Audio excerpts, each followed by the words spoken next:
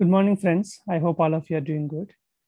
In this video, I'm going to teach you how to create a variant for MRP run in the backend.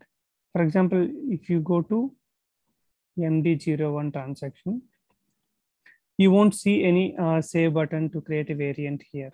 Okay, you don't see any variant. Okay, so how do you create a variant? We have a transaction code called MDBT.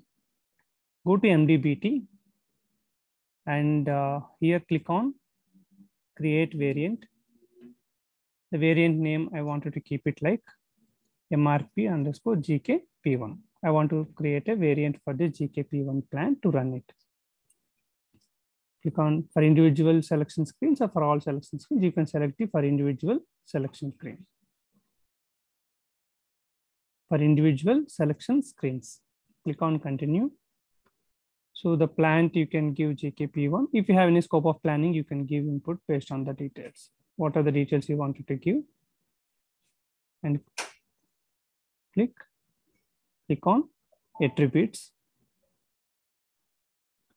So once you click on the attribute, system will ask you for the description.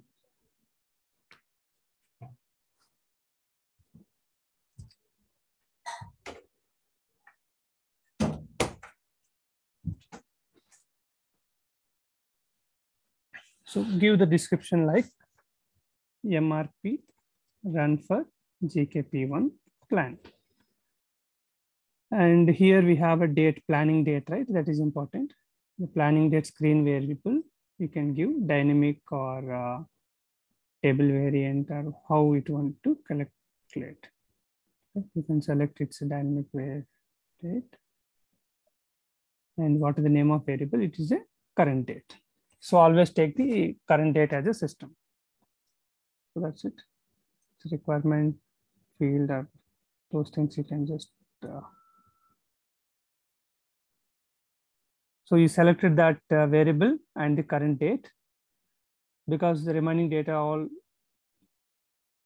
all data is fixed and the planning date is the current date. You can take it.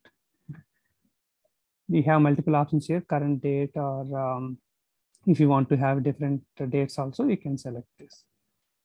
Now save it.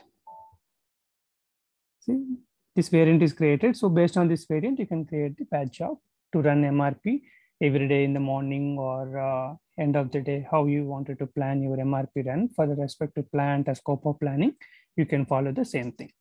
I hope this video is helpful for you to create a variant and to plan your batch job. You can check any other batch job process to know about how to create a batch job for this respective variant. Thanks for watching. Like our video and share with your SAP Circuit.